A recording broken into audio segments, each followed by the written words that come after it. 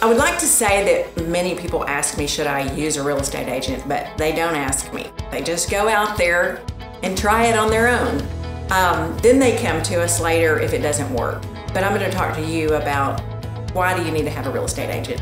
And in buying a home, there are just so many things that the general public, they don't know. Yes, you have access to all the listings and all the information, but you do need someone who understands real estate, contracts, negotiating, process, and most importantly, that they know the market.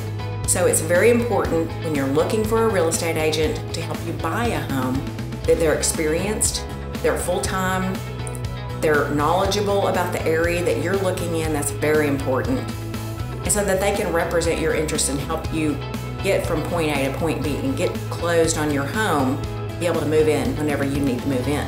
Now, on selling a home, it's even more important that you work with an agent who is very experienced, knowledgeable about the area so that they can guide you in pricing your home properly. And they also have a very robust marketing program. Real estate is more about marketing today than it is a lot of things. It's changed a lot.